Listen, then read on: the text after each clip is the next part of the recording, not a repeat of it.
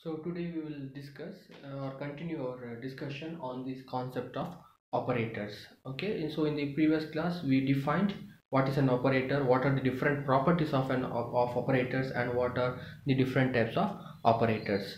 Okay, remember operator, this concept of operators forms a mathematical foundation, okay, for the formulation or for the development of quantum mechanics.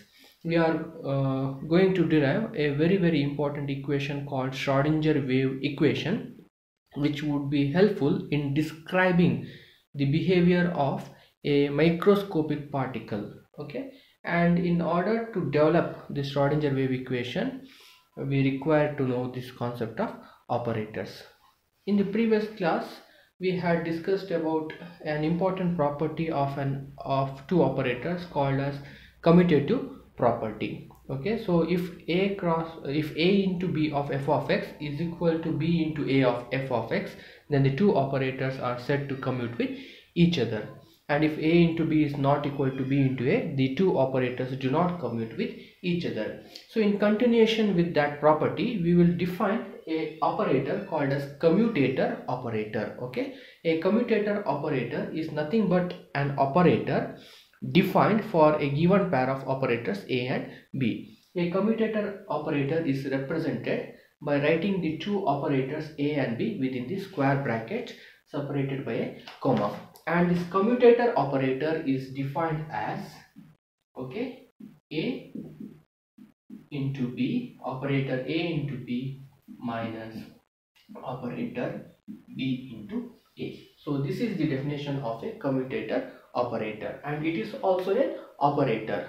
In general, if we have f of x as an arbitrary function, then you can write the commutator operator is ab of f of x is equal to a of a into b of f of x minus b into a of f of x. Okay, so if you are asked to calculate what is the commutator operator, you can be using this equation to calculate the commutator operator. It is defined by any one of these two equations. And an important property that is connected to this commutator operator is if operators a and b commute with each other.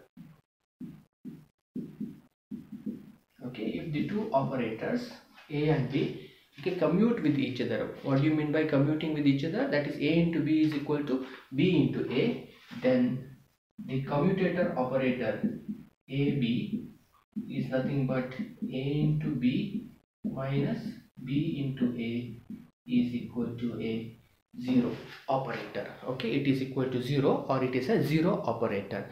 So if the two operators commute with each other, then the corresponding commutator operator will be equal to 0. And it is true other ways also. That is, if the commutator operator for two operators a and b is equal to 0, it means that a and b commute with each other. And if the two operators a and b do not commute, if they do not commute with each other, then the commutator operator is not equal to 0. So if the commutator operator is equal to 0, it means the two operators commute with each other. If the commutator operator is not equal to 0, it means that the two operators do not commute with each other. Okay, so we'll take some examples later and see whether the two operators are commute with each other or not. Okay, by calculating the corresponding commutator operator. We will leave the examples for the later session. Okay, now I'll move on to some other definitions that we require. The next definition we should know is the definition of a well-behaved function. Okay,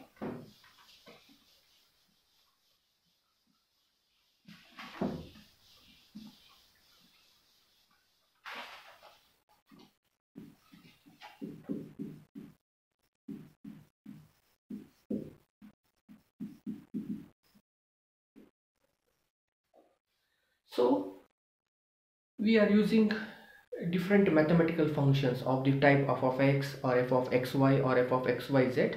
Okay, we are using different functions to describe the movement of an electron, okay, around the nucleus in an atom. Okay, we are using different types of mathematical functions to describe the system containing microscopic particles. Now, mathematically speaking, we can use any type of function f of x, and we can operate that function by an operator. But in order to carry some physical meanings, okay, mathematically you can use any function, but in order to get some useful mathematical interpretation, or in order to get some significant physical interpretation, this function, mathematical function f of x that we will be using in quantum mechanics, it should have certain criteria, or it should have some characteristics. Okay, so the functions that satisfy those characteristics are called as well-behaved function. So a function f of x is called a well-behaved function if it satisfies certain criteria. What are those criteria? Let us list one by one. And in quantum mechanics, we are always using a well-behaved function and not any other function, because we using a well-behaved function, it is possible to get some sort of physical interpretation about the system. So which function can be called as a well-behaved function?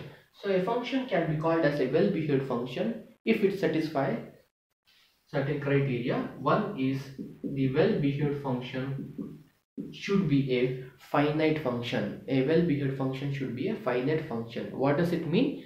For any values of x, the function f of x should always take finite values only. It cannot take infinite values. I will give some examples. Okay, say for example f of x is equal to sin x. F of x is equal to sin x. Is it a finite function for all values of x? The answer is yes. Whatever the value of x I substitute, the value of sin x, okay, always varies between -1 and +1 for all values of x. So whatever values of x I substitute, whether x is equal to 0 or x is equal to 45 degree, that is pi by 4, or x is equal to 90 degree, that is pi by 2, or x is equal to 180 degree, that is pi, or 270 degree, whatever value of x I substitute, the value of this function sin x varies between -1 to +1. That is, it varies between finite values for all values of x. Therefore, this is an example for a finite function. If I take f of x is equal to 1 over x, 1 divided by x, this is not an example for finite function. This is an example for a finite function. This is not for example for finite function, because this f of x becomes infinite, because this function takes an infinite value when x is equal to 0. Okay, so though this function is finite for all other values of x, it becomes infinite when x is equal to 0. So this is not a finite function for all values of x. Okay, so a well-behaved function should satisfy this condition, that it should be a finite function. The second function is criteria is that it should be a continuous function. Okay, it should be a continuous function. What is the definition of continuity or continuous function? You might have studied in your mathematics class. I will not mathematics class, okay, I will not discuss it again here. Okay, what do you mean by a continuous function? Okay, I will only give you the physical meaning of it, not the mathematical definition. So a function is called as a continuous function if it varies smoothly, or if it varies very slowly as you change the value of x. Say for example, y is equal to f of x is a function. So y is a function of x. So as I change the value of x, the value of y, that is the value of f of x, should also change very gradually or slowly. So the graph should be a very smooth function. Such type of functions are called as continuous function. For example, f of x is equal to sin x, or f of x is equal to cos x, okay, or all are example for continuous function. The third important criteria a well-behaved function should satisfy it is that it should be a single valued function. if I substitute a value of x, f of x should give only one value. Okay, it should not give more than one value. That is property is called a single valued property. So a well behaved function should be a single valued function. For example, if I take f of x is equal to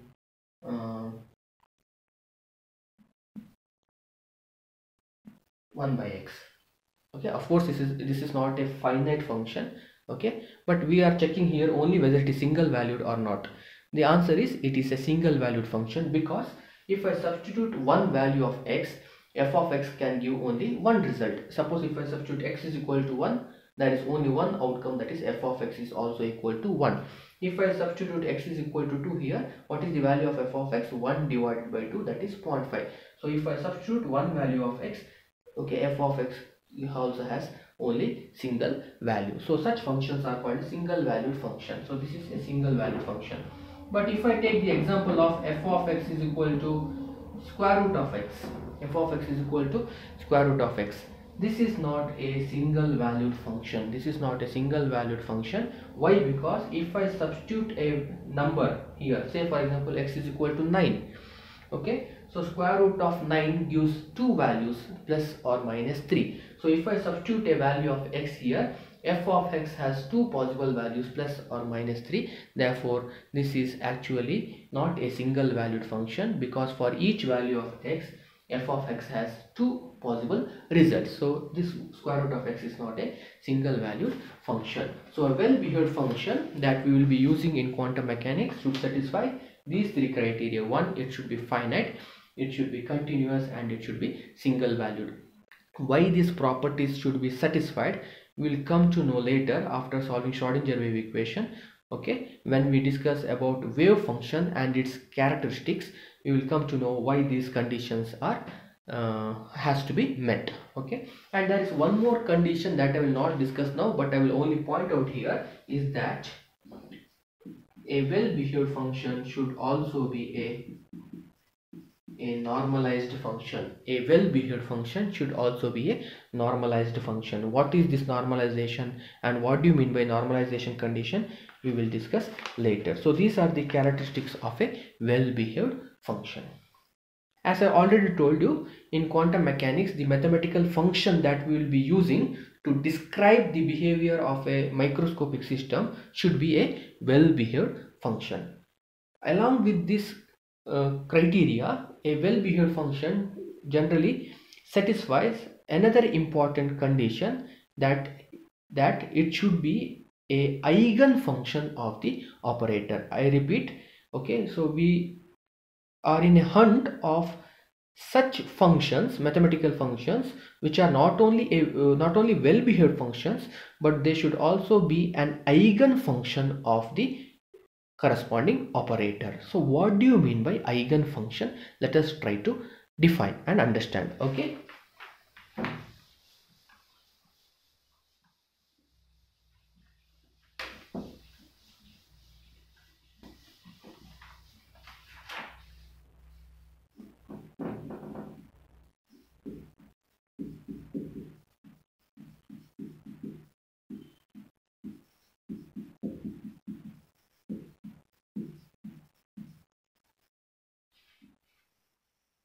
so what is an eigen function and what is its eigen value? Okay, suppose if I have an operator A, okay, you have an operator A is an operator, and I have a well behaved function, okay, f of x.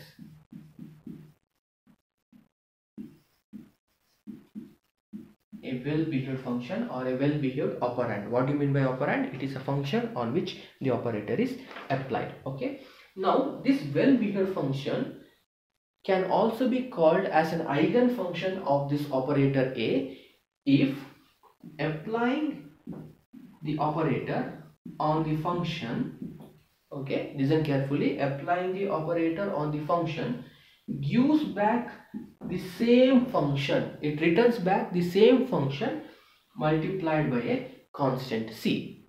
Okay, then this condition is satisfied, then this function f of x is nothing but an eigenfunction. It is an eigenfunction of this particular operator A. Okay, I repeat, if operator A applied on the function f of x gives back the same function but multiplied by a constant, then that function is called an eigenfunction of that particular operator A, and this constant C that is obtained by applying this operator equation is nothing but called as eigenvalue of the operator A. That constant value that we get is called an eigenvalue of operator A. Okay, so let me give one or two examples. Okay, from that you will understand the concept of eigenfunction. Say for example, let me select A is equal to d by dx is the operator. Okay, and f of x is equal to sin x. Okay, I'll take it as f1 of x, and I will give one more function, f2 of x is equal to e to the power 2x. Okay, I will take it as operator, the first operator, because I will give one more operator for you. Operator a2 is d square by dx square. Okay, so we have two operators a1 and a2, that is d by dx and d square by dx square, and you have two well-behaved functions. Okay, actually this is not the well-behaved function, but still let me take this example for describing eigenfunction. Okay, so we have two functions, f1 of x and f2 of x, defined as sin x and e to the power 2x. Let us first calculate a1 of f1 of x, that is the first operator is applied on the first function, that is d by dx of sin x, which is cos x. Okay, let us first calculate all the four. Okay, let us look at and interpret the result later. The second is operator A, the first operator is applied on the second function, that is d by dx of e to the power 2x. Okay, and I hope you know the rules of differentiation. This is 2 into e to the power 2x. Let us work out the third operator equation, that is the second operator is applied on the first function, so this is d square by dx square of sin x. So now you have to apply the differentiation two times. The first differentiation of sin x gives cos x, the second differentiation, okay, on cos x will give minus sin x. Okay, the fourth result, that is the second operator applied on the second function, is d square by dx square of e to the power 2x. So again we have to apply differentiation twice on this function. First differentiation will give 2 into e to the power 2x. The second differentiation will be 2 into e to the power 2x. So the result is 4 into e to the power 2x. Now let us try to figure out the result. Okay, here the original function was sin x, but the end result, okay, is a different function cos x. So this is not equal to constant into f1 of x. This is not equal to constant into f1 of x. That is, we are not getting the same function back. What about here? The original function is e to the power 2x. Here also we are getting e to the power 2x multiplied by a constant number, that is 2. So this is of the form c into f2 of x. We are getting back the original function. What about here? The original function was sin x. Here also we are having sin x multiplied by minus 1. So this is also equal to c into f1 of x. Whereas in the last case, e to the power 2x is the original function, and we are getting back that original function multiplied by a constant. So this is also of the form c into f2 of x. So in 3 out of the 4 cases, we see that the function is actually an eigenfunction of that particular operator. For example, from the first example, we see that sin x is not an eigenfunction of operator A, but e to the power 2x is an eigenfunction of operator A. So understand, one function may not be an eigenfunction of an operator, but another function may be an eigenfunction of operator. For example, sin x is not an eigenfunction of d by dx, but e to the power 2x can be an eigenfunction of d by dx. And what is the eigenvalue in the second example? That constant is nothing but equal to 2. So you can say that e to the power 2x is an eigenfunction of d by dx with eigenvalue equal to 2. Similarly, if you look at the third and the fourth example, is in both the cases we are getting back the same function multiplied by a constant. So we can say that sin x is an eigenfunction of d square by dx square with eigenvalue c is equal to -1. And in the fourth case, e to the power 2x is also an eigenfunction of d square by dx square with an eigenvalue equal to 4. So in this case, in the second case, both the functions sin x and e to the power 2x were the eigenfunctions of the operator A2, but in the first case only e to the power 2x is the eigenfunction but not sin x, okay, of the particular operator d by dx. So remember 2 points. For a given operator, if one function is not an eigenfunction, it does not mean that other function may not be the eigenfunction. Sin x may not be the eigenfunction, but there are other functions e to the power 2x which are the eigenfunctions of d by dx. So the second point you have to remember is, if a function is not an eigenfunction of a particular operator, it does not mean that it cannot be an eigenfunction for any other operator. Okay, for example, sin x is not an eigenfunction of d by dx, but still it is an eigenfunction of d square by dx square. So whether a given function is an eigenfunction of a particular operator A is decided by the characteristic of both the operator as well as the function. So both the operator as well as the function together decide whether the given function is an eigenfunction or not. So it is easy to find out whether a particular function is eigenfunction or not, and if the function is an eigenfunction, you can also calculate what are the eigenvalues. Okay, we will take some more problems later. For now it is okay, mandatory to know what are the definitions of eigenfunctions and eigenvalue. To end with this concept of operator, we have to define one very important property of operator, that is called as Hermitian property of operator. So any operator that will be using in quantum chemistry calculations should have two characteristics. In the last class I told you one characteristic, that is an operator should be a linear operator. All the operators that we use in quantum chemistry are only linear operators. That is one characteristic. Another important characteristic the operator should satisfy is it should be an Hermitian operator. So in quantum chemistry we use only a linear Hermitian operator. So what do you mean by Hermitian operator? Let us define the definition of Hermitian property of an operator or an Hermitian operator.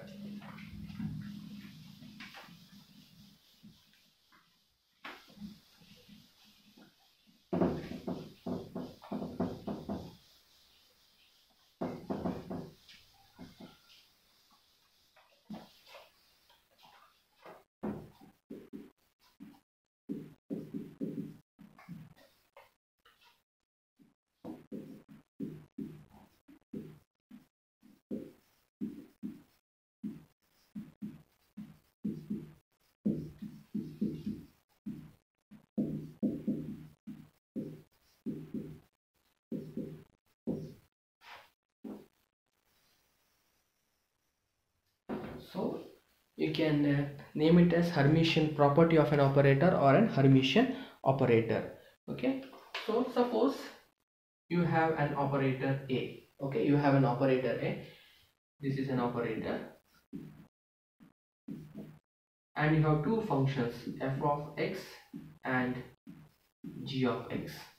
Okay, you have two functions, f of x and g of x, which are eigenfunctions of the operator. Okay, so the two functions that we are using are the eigenfunctions of the operator. Then A is a Hermitian operator. A is called an Hermitian operator if it satisfies this particular condition. Integration, okay, you can use minus infinity to plus infinity, or the value of this integration limit, okay, may change depending on the nature of the system. The value of this integration limit may change. So minus infinity to plus infinity, f of x, okay, a cap of g of x into dx, f of x a cap g of x into dx is equal to integration minus infinity to plus infinity a cap of f of x into g of x. Okay, here look at the into dx. Okay, so look at what we have done here. In the LHS, the operator a is applied on the function g of x, and f of x is free from any operator. Okay, whereas here the operator a is applied on f of x and g of x is free from any operator. So I have just interchanged the function on which the operator is applying. So if this condition is satisfied, then that such type of operator is called as Hermitian operator, or this condition is called as Hermitian condition. Okay, this is true if the functions f of x and g of x are real functions. If they are real functions, then this condition has to be satisfied. Now suppose if one of them or both the functions are complex functions, okay, complex function containing imaginary terms I, okay. For example, e to the power x is a real function, e to the power I into x is a complex function, where what is I? I is square root of minus 1, an imaginary number. So if one or both the functions are complex function, then the condition is integration minus infinity to plus infinity f of x star. Okay, what does this star represent? Star represents the complex conjugate of the function f of x star into a of g of x into dx is equal to integration minus infinity to plus infinity a of f of x whole star into g of x into dx. Okay, and this condition, okay, is called as Hermitian condition for operator a if the functions f of x and g of x are complex function. So what does the star represent? The star represents the complex conjugate of the function. What do you mean by complex conjugate? Suppose if I have a function f of x is equal to e to the power I into x. This is a complex function because we have this imaginary number I. What is the complex conjugate of this function f of x star? Is you are just changing the sign of the imaginary number, okay, in the function. So since here I, the imaginary number, appears as plus, so I have to interchange the sign and write it as e to the power minus ix. So this function is the complex conjugate of function f of x. I will give one more example. If f of x is equal to e to the power minus 2i into x, this is a complex function.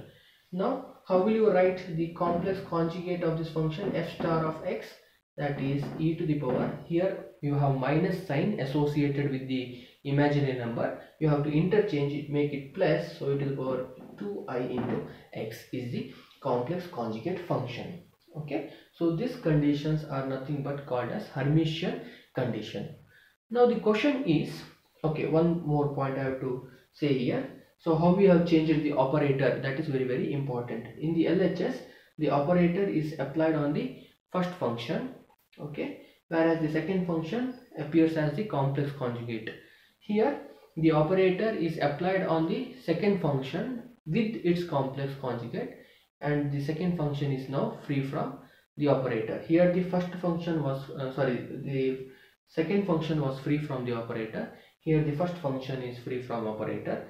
Here the second function complex conjugate was taken. Here also the complex conjugate of the same function is taken, but it is now applied by an operator. So any one of these condition is called as Hermitian condition, depending on whether the function is a real or a complex function. Now the question is, why this type of mathematical condition should be put to define this Hermitian condition?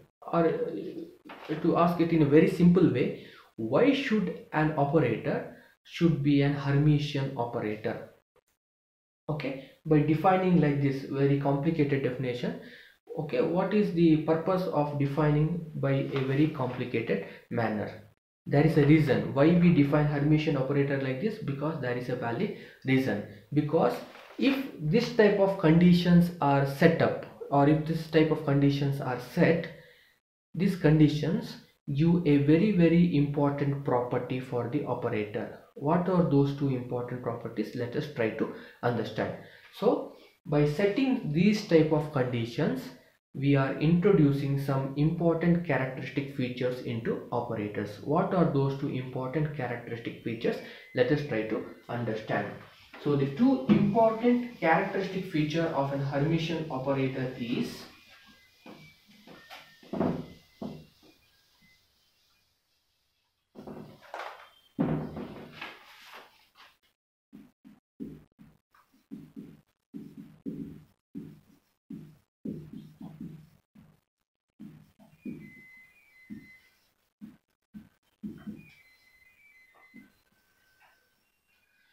the properties of a Hermitian operator. There are two important properties of an Hermitian operator, and these two properties are the result of the conditions that we defined earlier. Okay, so our condition now ಏನು fix ಮಾಡಿದ್ದೇವೆ Hermitian condition ಅಂತ, ಆ condition in a result ಏನು these two properties, and these two are very important properties which we ideally wanted for an operator to have. So that is why we defined the Hermitian condition like that. Okay, so the first important property of an Hermitian operator is the eigenvalue of a Hermitian operator